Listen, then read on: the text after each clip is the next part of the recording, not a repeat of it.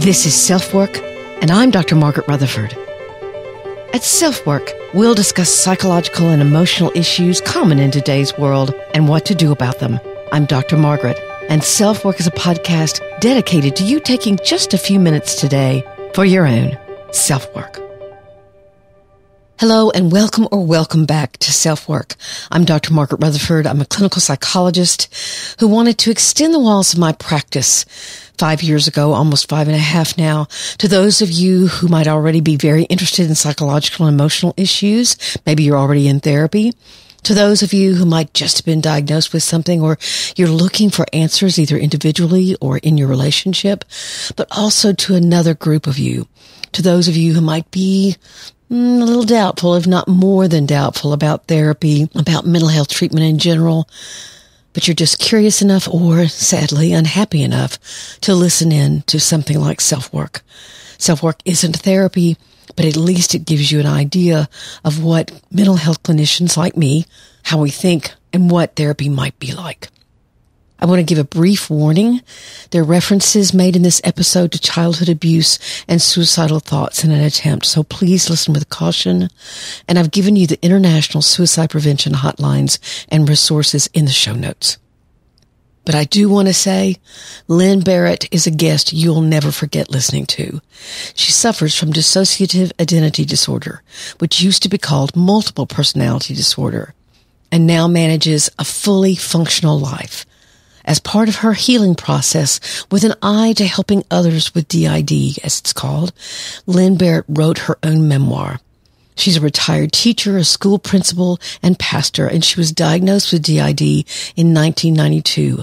And after years of very, very intense therapeutic work, she now lives what she calls a happily integrated life. In her book, Crazy, Reclaiming Life from the Shadows of Traumatic Memory, she takes us through her journey from happy wife and mother to internally living with more than 10 distinctive personalities, or what are called alters. Her opening quote in the book is, "Trauma freezes the memory narrative. It is the task of survivors of early childhood trauma to thaw it out and turn it into a story." What an eloquent way of putting it.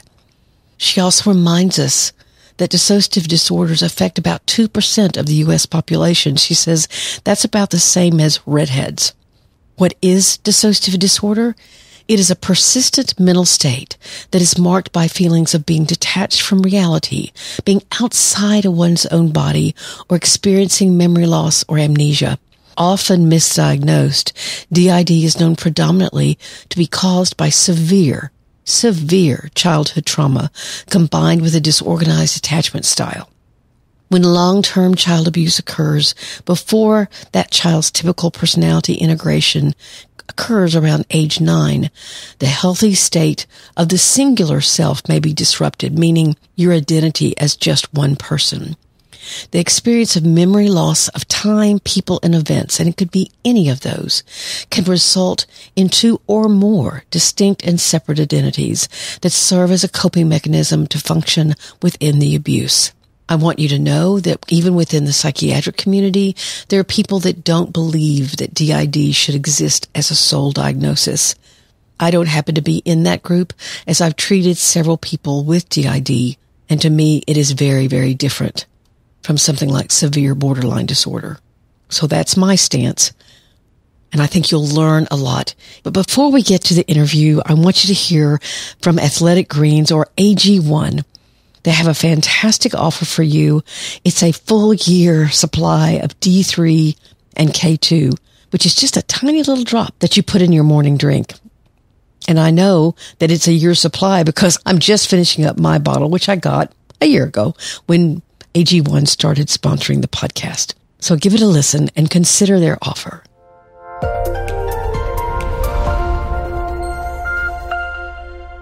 Our partner, AG1, has a product I use every day. I started taking Athletic Greens, frankly, because they were interested in sponsoring SelfWork, and I never recommend something to you without trying it first. With 1 scoop of AG1, whose taste is somewhere between sweet and tart to me, you'll get 75 high-quality minerals, vitamins, probiotics, adaptogens, and whole food source superfoods, which support everything from your gut to your immune system to your energy level.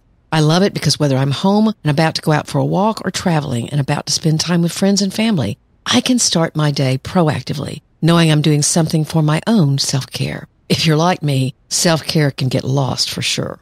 In fact, its founder, after having severe gut issues, realized he was taking over $100 a day worth of supplements, which had their own very complicated dosage routine, so he created Athletic Greens. To make it easy, and because you're a SelfWork listener, Athletic Greens is going to give you a free 1-year supply of immune-supporting vitamin D and 5 travel packs with your first purchase. All you have to do is to visit athleticgreens.com/selfwork. Again, that's athleticgreens.com/selfwork to take ownership of your health and pick up the ultimate daily nutritional insurance.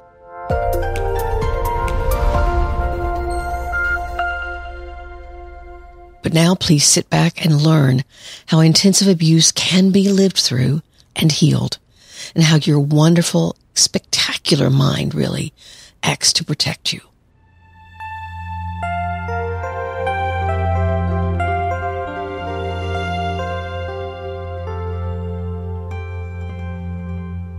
So I want to welcome you, Lynn, to SelfWork. I am delighted. I have worked with some people with dissociative identity disorder in my own practice, and I learned a lot from reading your book about some things I could try that would be helpful. First, I kind of wanted to start at the end of the story instead of the beginning of the story. Sure. I wanted you to tell people what DID is and how are you now? Okay. Yes. Well, sometimes it's good to start at the end before we go to the beginning. And in this case, it's really a happy ending story, but it was not a happy story for many, many, many years of my life. So I will talk a little bit about dissociative identity disorder. And I usually begin by explaining what dissociation is so people understand that, because everyone dissociates a little bit now and then in their lives. And it's a sort of a temporary separation of the mind and the body. And so just think about if you are sitting in a lecture hall with a really boring lecturer, Never happens. Yeah, it never happens, right? But, you're right by the window and you're looking out the window and there are the kids playing soccer on the field right outside the window. And so your mind sort of separates from your body and it goes out there and you're with the kids out there and you forget all about what's going on inside. You don't hear your professor lecturing and you are somewhere else. That's dissociation at its very basic level. But because dissociation does separate the mind from the body a little bit, it has a protective function as well. Exactly. And so a soldier on the battlefield might experience dissociation to protect himself from the horror that's all around him. When he leaves the battlefield and comes back to real life, he may carry some of that dissociation with him. The same is true for women who are raped.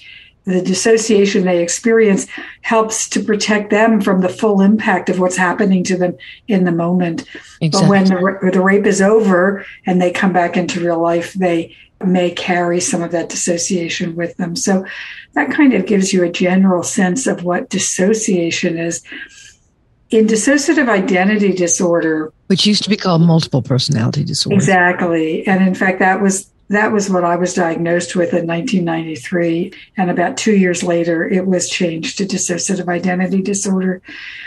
So in the case of children whose minds are not fully developed, our brains don't fully develop until somewhere between the age of 6 and 10. So when a child experiences trauma of some sort, the child may also dissociate. In the case of trauma that is repetitive, that happens chronically over and over again, often that is perpetrated by people that the child relies on, perhaps the child's parents or the child's guardians or neighbors or relatives, people that the child has to rely on for some sense of protection. It's kind of a big conundrum for that child that the people who protect them are also the people who hurt them. And so this separation of mind body, this dissociation, is a protective coping strategy that the small child uses in order to be able to survive the abuse and then go back and rely on these people without remembering what happened. So either the event or the abuse or the emotion can get locked into a part of the brain that doesn't communicate with another part of the brain. Mm-hmm. So the part of the brain that goes out in real life has no idea that this is going on because it's locked away in this other part of the brain.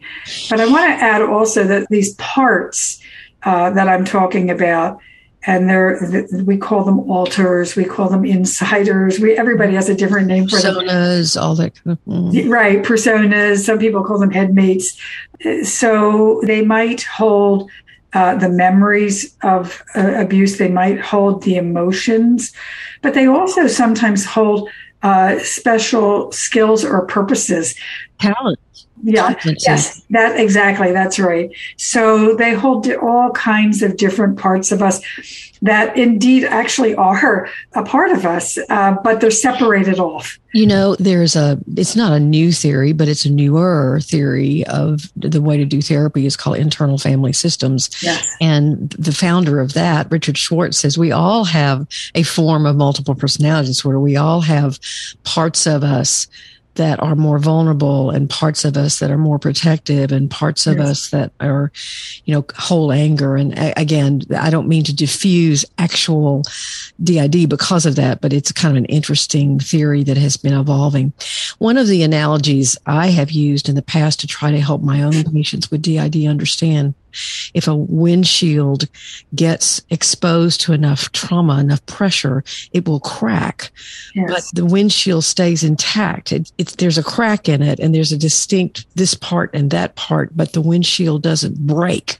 Mm-hmm. And, you add more and more trauma and you get more and more cracks, but there is a totality of the windshield. And at the same time, there are these different parts that are, well, of course, those are visible, but that are invisible and that help bear the weight of the trauma.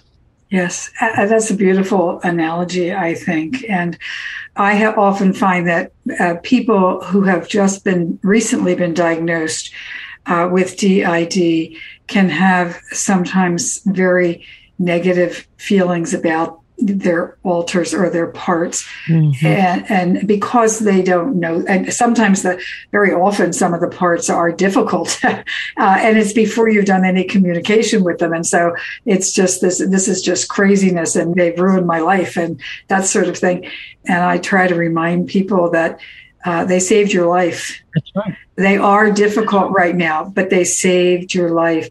And it is through communicating with them and hearing their stories and helping them communicate with each other that we bring down those amnesic walls and we actually can begin to heal. Your book was divided into, which is called Crazy, is divided into 3 time blocks, and they are long time blocks. They're not 9 months and 15 months. This literally took you quite a long time to understand what exactly was going on. And would it be accurate that you had a persona or an alter that one of her wonderful skills was mothering? And since that was your primary role at the time, did that sort of fend off the idea that there might be, I know you had these things that you would sense and hear and feel these icicles that would come on when you were triggered and you didn't understand. And I have a quote from you that says, it's like I was looking through a veil and something had been started in my body for decades. And you began to have this gradual recognition of, it was interesting. You didn't talk about in the book, which I've heard other people with DID talk about, these periods of time that you didn't remember. Mm-hmm. I didn't hear you talk about that. It was more, you became more and more aware of what you called competencies versus craziness, and this divergence of those two parts of you became more and more evident to you. Yes.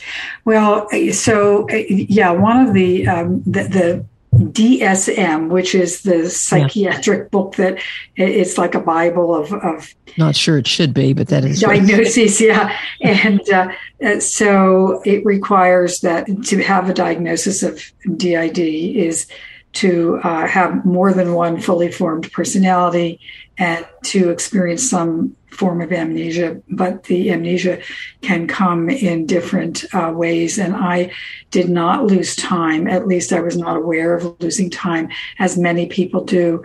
I had amnesia between my parts, and I had amnesia for large chunks of my childhood, and also for specific evidence or memories, cognitive memories of abuse. You know, I had a constant body memory and constant fragments and snippets and voices in my head, but I didn't have those really full-on narrative memories that we might expect when we don't really understand what traumatic memory looks like and how it develops and how it manifests in people. So you're right. I did not talk about time loss because I didn't experience that. And although my alters did not initially know about each other, I did experience a good deal of co-consciousness.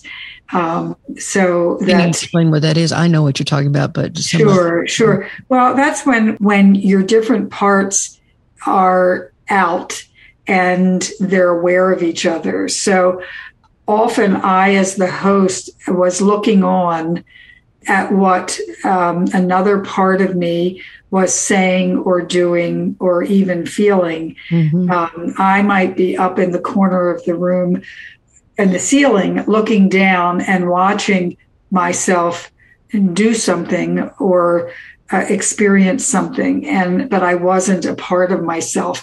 So I was separate, but I was conscious of what was happening. That's a great explanation of that term. I want to tell my listeners that, for one thing, I have seen patients with this. I've only gotten to work with 2 extensively. Mm-hmm. And very carefully and reading everything I could get my hands on, because I've not been specifically trained in dissociative identity disorder. But I'm in Fayetteville, Arkansas, and, you know, I had to do it. And I just tried to educate myself as much as I could. But I do believe this is real. There is divergence in the mental health field itself, whether this is truly a disorder. And I am of the ilk that it is. I don't think it's a severe borderline disorder, borderline personality disorder. I think it is something different. And so to those of you who have seen movies like that, what is your take on Hollywood's version of DID? Well, first of all, I have to say, and I adore Kim, but when she first brought up the Sybil analogy, you know, and it was sort of sensationalized, and I said, oh, no, you don't want to go that direction, you know, because in some sense, I feel as if I'm representing a whole community of people. Yes. And I wanted it to be authentic and real and true and honest. And in saying that, I am not suggesting that Sybil wasn't true, real, and honest. But that's a whole nother story when we get into the Hollywoodization of DID. And to be honest, I can't genuinely say one thing or another because I don't watch that stuff. I don't want to watch it. I accidentally watched something a few years ago with my husband. The show was called Evil, and it was actually a little campy, and we enjoyed it for all, but several times they were going to do an exorcism of someone, and the psychologist, they said, well, no, I think this person has dissociative identity disorder, and it just made me cringe because there is a lot out there that is inaccurate and sensationalized. And part of my reason for not only writing my memoir, but also appearing on podcasts with you and others is to destigmatize it and to make it easily understandable. I want to say, first of all, in the past 30 years, there has been a tremendous amount of research on dissociative identity disorder and dissociative disorders and trauma in early childhood. And I believe it was a 95 study published in the Harvard Review of Psychiatry that said that there's between 1 and 3% of the population worldwide that has either diagnosed or undiagnosed DID. It is not rare. That's if you go to church and there's 100 people in the pews, probably between 1 and 3 people have either diagnosed or undiagnosed DID. This is it's the body's natural response for a child when the child's experiencing chronic abuse. And the problem is, I think, that we don't want to believe there's that kind of abuse out there. Exactly. And that's the point that Bessel van der Kolk makes when he talks about developmental trauma, that he's been trying to get that in the DSM-5 for years, and they fight him on it. I think you and I are simpatico about that, because I agree that that's the motivation. So one of the things that was so striking for me was how when you were hospitalized finally, that, and of course you got wonderful treatment from Sonia. That was such a fantastic relationship.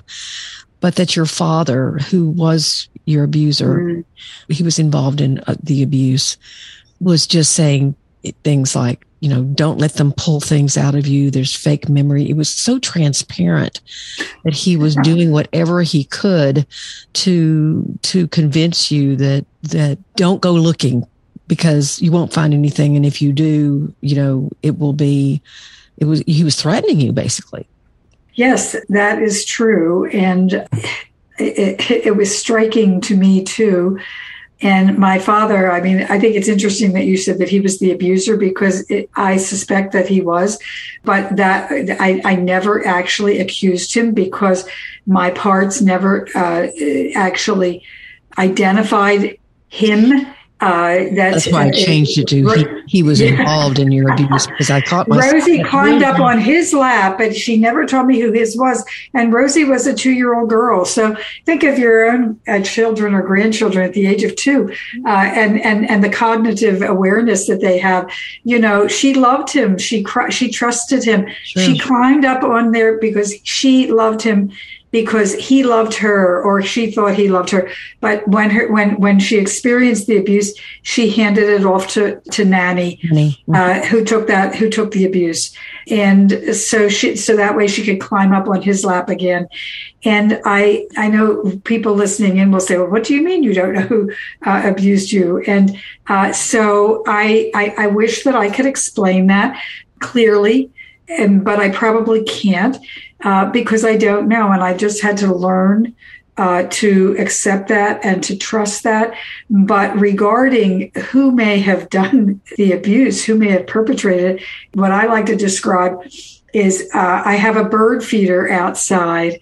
And every time I look, I can never see a bird, because they never come when I'm looking. They never come when I'm there. But at the bottom on the ground, there are all these little seed casings. And the seed casings tell me that the birds have been there. Well, if you read the book, you'll see that there are so many little seed casings that are clear and cognitive memories of mine that tell you, well, something happened here. And I never, ever accused my father of abusing me. And yet I received letters in the mail with articles about false memory syndrome. And I'm thinking to myself, this was early in my therapy, and I really didn't know who had hurt me. And I'm thinking, well, why is he sending me this? Why is he telling me this? Right. I don't know why he's doing that. And then I was disowned by my family. My mother disowned me, and my father did the same thing. And then they began to invite my ex-husband, who had been cheating on me, to their holiday meals, and not me. So I was sidelined. I was pushed aside. I was told to not look at the hobgoblins of my past. So there's a lot of seed casings that tell me that this is where it came from, that in some way, I don't know the whole story. I never did know the whole story. And this is for those of your listeners who may have DID or some other manifestation of early childhood abuse, that it is possible to heal even without putting all the pieces together. However, having said that, I'd also say, but you still have to do so much work, really, really hard work, to go inward and to start to uncover all the things that you do know and all of the emotions that you have that you've been stuffing. So it is very, very hard work to heal from early childhood abuse. I've been told that some people call it soul murder because it is it's the very core of who we are, and particularly our sexuality is the core of who we are, and it's been damaged, and it's been the boundaries have been crossed, sometimes cruelly, and certainly frequently. It's always cruel, but sometimes it's intentionally cruel. I mean, sometimes the abuse happens not so much with intentionality, but because the perpetrator is just acting out, their own past or their needs on a small child. But sometimes, so I'm suggesting that's not as intentional as when you have people who are intentionally wanting to cross these boundaries and utilize the child for other purposes. I won't go into it on the podcast, but you have an event that you describe that involved your wrists and that kind of thing that is very cruel. Again, you have fragments of memories about it, but it seemed to me in the book that it was. And I tried to be very honest that these are fragments. I don't want to take a fragment and turn it into a full-blown memory. Yes. If that's not what I had. Right. If I had a full-blown memory, then I wanted to share that. But if I wanted to share, if I had a fragment, I wanted to share the fragment and to show this is what happens with traumatic memory. And this is true even with adults. So an adult will not get DID, but an adult will get PTSD. And an adult will experience fragments as well. This is how the body protects us from trauma. Exactly. And the body and the mind protect us from trauma. And it is just devastating. So you wanted to start with the end in mind. And so I am a happy woman, and I'm integrated, and I have a very fulfilled life. And I think I understand my past as well as I can at this point in time. But having said that, and I also want to tell people that this was a good 20 years or more of sheer hell. It was constant psychic pain. I was in constant suicidal ideation. I didn't know who I was. I had multiple strands of thought going through my head at the same time. And I also had my feelings and my emotions and my thoughts didn't match up. They weren't connected. And it was just unbearable. And I want to make sure I say that, because sometimes when I speak, because I am articulate and I have integrated, people can think this is not all that bad. Right. But it is that bad. It is really, really terrible. And at the same time, as you noted earlier, I was going into a classroom and teaching and doing a great job. And then I became a principal, and I was really good at what I did. So I had parts who could go in and do that work. And then when I went home, they sort of backed away, and my emotional parts that had not yet processed the past would come out and take over and just and consume me. I loved the idea of consensus versus voting. And you learned that in the Quaker community you were drawn to. And the reason why I love it so much is that in my own work, some of the alters or personas or whatever have been afraid that what my goal was for them to be destroyed. Yes. for them to disappear. I did not think about consensus. And that's one of the things I learned from your book. I made it akin to, I just want you all at the same table. And whoever, the skills that you each have can be honored. And the vulnerabilities that you each have can be honored at the same time. And that takes a lot of coordination and a lot of trust and a lot of care. And I loved that. And because it's just something to move forward with. It's a concept of where we want to go. And so I think probably people listening would also want to know. So you've mentioned Rosie and Nanny, and Rosie being very young and Nanny also being a very early protector of Rosie. Can you talk a little bit about some of the other alters that served a certain purpose or bore a certain pain that you had Sure. dissociated from? The first two that I would mention beyond Rosie and Nanny, and it's interesting because they seem to come in twos, but were Sylvia and Mike, and they were teenagers and they were twins, and they were really very important in my system.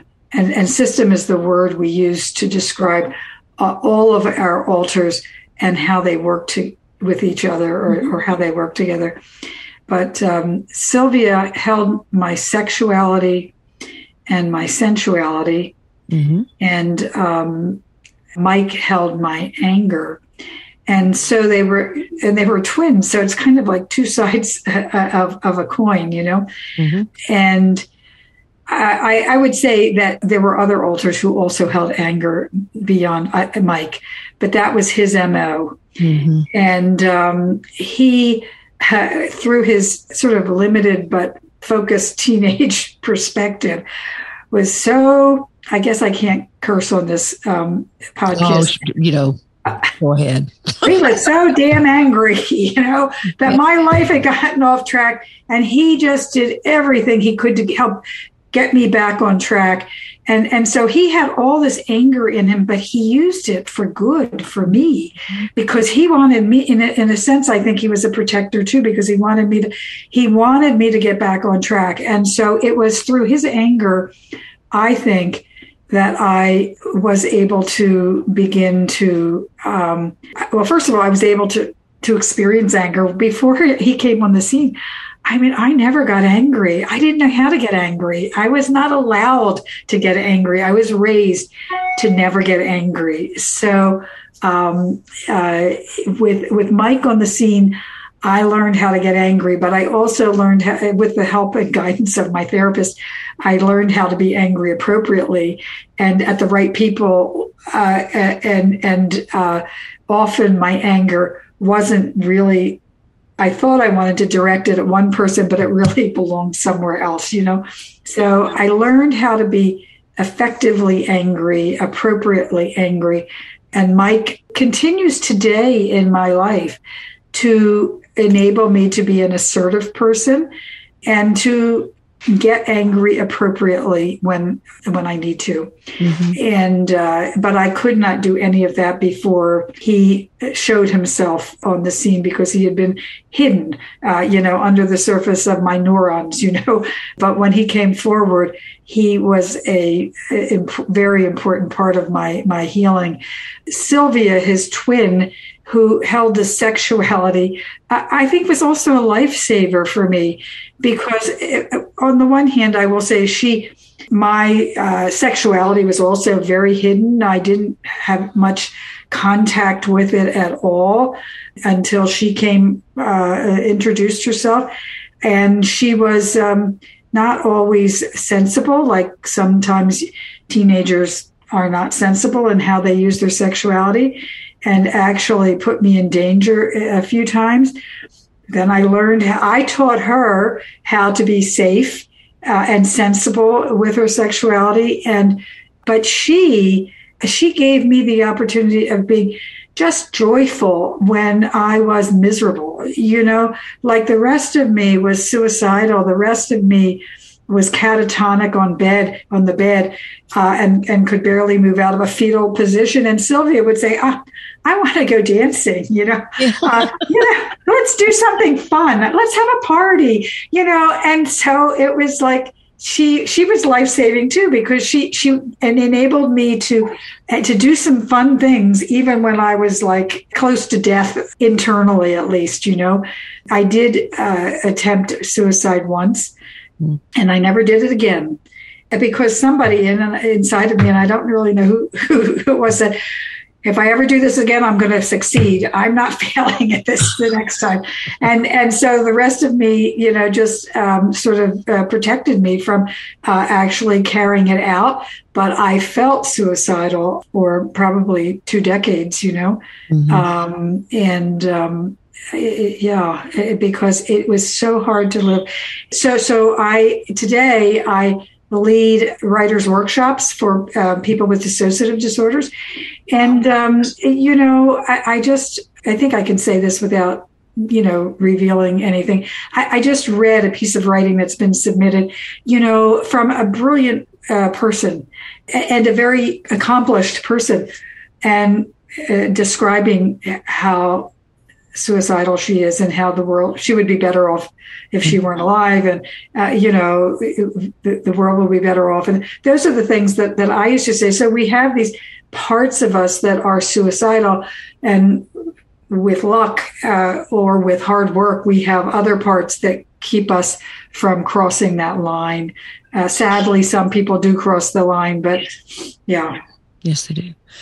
One of the things also, I want to get to your children. I don't want to forget to get to your children and just ask you how they were affected and your relationship with them was affected. But before I do, I think, you did a lot of stream of consciousness writing, and especially in your work with Sonia, and even before Sonia, I think.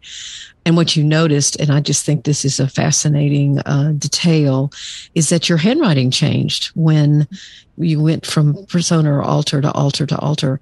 I have seen that as well. And I just think it is certainly a very tangible display of these parts and of the system, as you call it. And so I just think it's fascinating. And I remember this woman I'm working with currently couldn't read the handwriting of someone, and gradually, as synthesis began and cooperation and trust began, the handwriting, she could now read it. It was, anyway, I don't want to go into too much of my work.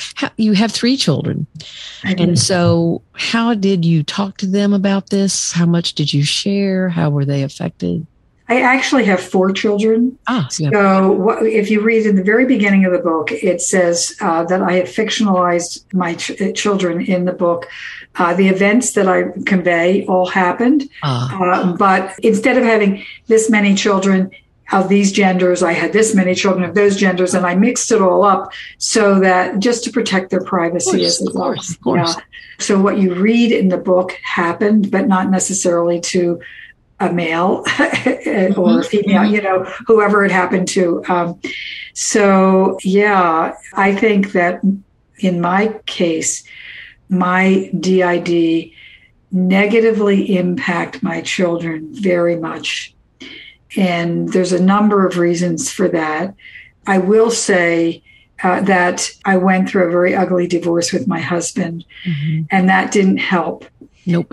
And he was decompensating in his own right from I don't know what, but he was he went from being what appeared to be kind and loving person to being really abusive to me when I said I would not go back with him. And but I don't want to place it all on him, because certainly my experience at the time had to be very, very impactful for my kids. First of all, I didn't know this at the time, but the part of me that was raising them and loved them was an alter, who was a part of me. Laura? Is that Laura, right? Yes. And Laura adored them, wanted nothing more in her life than just to be their mother.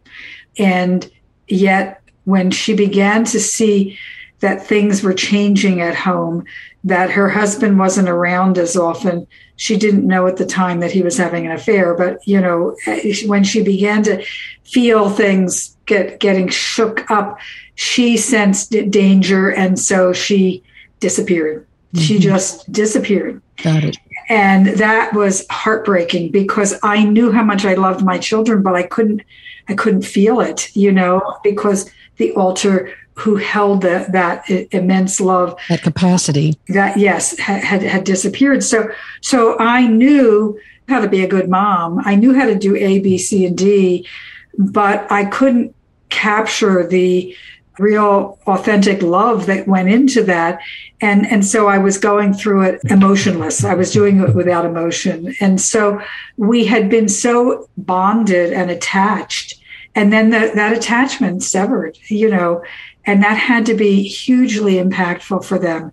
And of course, at the time, I didn't know what was going on. I didn't know what was going on until they were much, much older. Mm-hmm. And it was very complicated because they were in relationship with their father and with their grandparents who had all disowned me. And so I didn't talk to them they knew I was in therapy, but I didn't talk to them about my diagnosis until they were adults. Overall, I'm proud of them for, what they've accomplished and the lives they've created for themselves, very much so. But I think that it has impacted them. And some of them are still probably working through the impact of that in their adult lives now, So now that's not true with everyone who has DID and children, because if you're not going through a divorce and you're not, and you don't have a situation where the other spouse and the grandparents are doing everything they can to, sabotage you as a person with DID, it can be a very different scenario. Many people with DID have extremely supportive spouses, and that really makes a big difference. So I don't think that it has to have that kind of impact on children, but it did with mine, because of the whole collective of the situation. I would imagine that many people have reached out to you since they read the book, many people with some form of recognition that this is them. How have you handled that, and what has that meant to you? It's extremely affirming and heartwarming. And many of the people who reach out to me by coming to the writers' workshops, Oh, okay. And here's an interesting, I'll just share this because I just got it yesterday.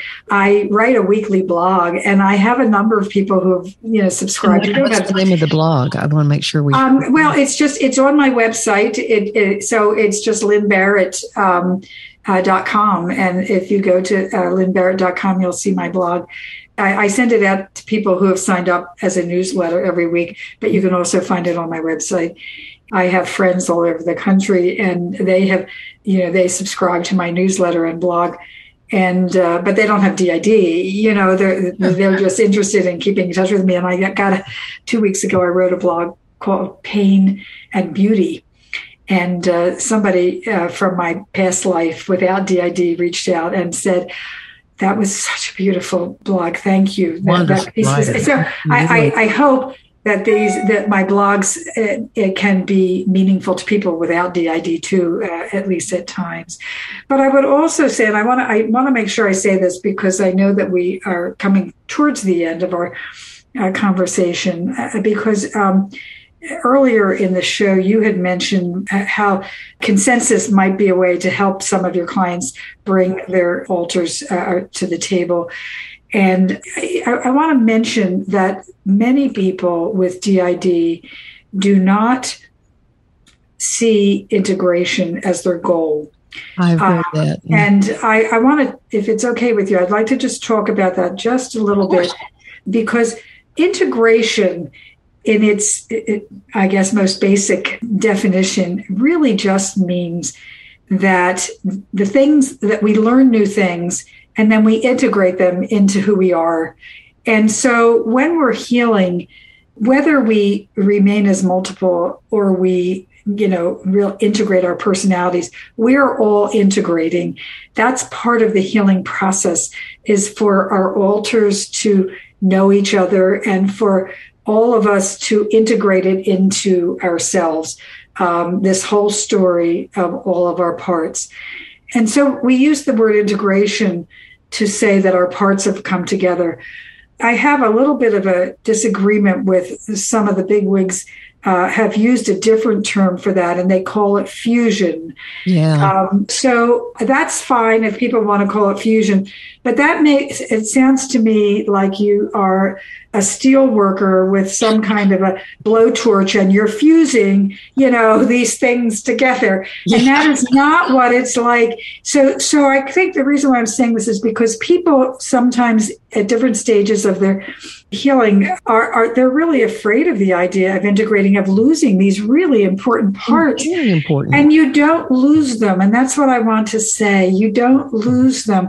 They are still a part of you. And according to the structural theory of dissociation, they're still there, even though I'm integrated, because that's the way my brain formed when I was a child. But they are dormant. Maybe that's not even a good word. They are there, and Mike is there with his assertiveness, and Sylvia is there with her sexuality. Paul is there with her organization. Manny caregives, all of that. But it all, in my particular case, my alters felt like life would be better if they gave over the executive control to me. Every now and then, one of them pops out and talks to me. So it's not like they have to be gone forever. Right. But for the most part, we are integrated as one person. Some people do choose, their parts choose to remain in functional multiplicity. Mm-hmm. And what that means is that they have done the integration. They may not want to use that word because it has, a little bit of a bad taste for some people in the DID community. But they have integrated with each other in the sense that they know each other, they understand each other, they cooperate and collaborate with each other. And they have also healed the other aspects of abuse. So whether you're DID or not, if you've been abused, you have to heal your trust issues, you have to heal your relationship issues, you have to heal your triggers. And so they've done their work in all of that. But their alters have said they'd rather remain separate. Right. And that is fine. Good. That's legitimate. That's called functional multiplicity. So I just wanted to make sure I got that in because it is a big thing in the DID community because not people have different goals. And some of us don't have it. My goal was just to heal. I didn't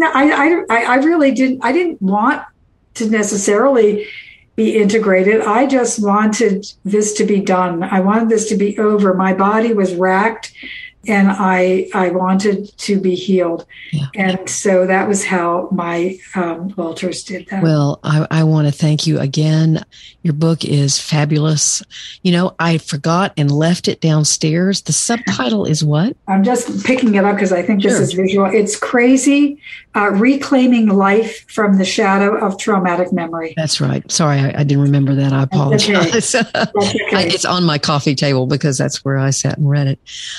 Thank you so much for such poignant and also, your style in the book is it's very easy to read because you have you italicize certain things and you put quotes around so we know what's going on. And I learned so much, and thank you for being with the SelfWork listeners today. And again, you can be reached at lynnbarrett.com. And I bet you'll get some people communicating with you because you're a very wise lady. Thank you so much for having me on, Margaret. I really appreciate it. And I wish the best to you and your clients and to your listeners, your audience.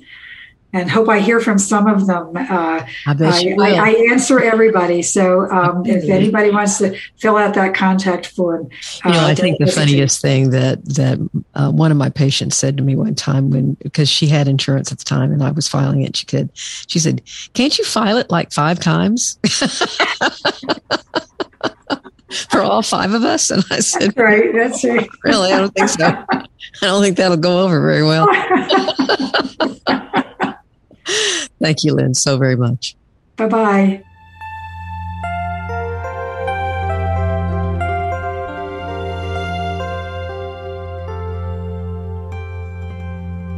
I I know I learned a lot from listening to Lynn, and I'm sure you did too.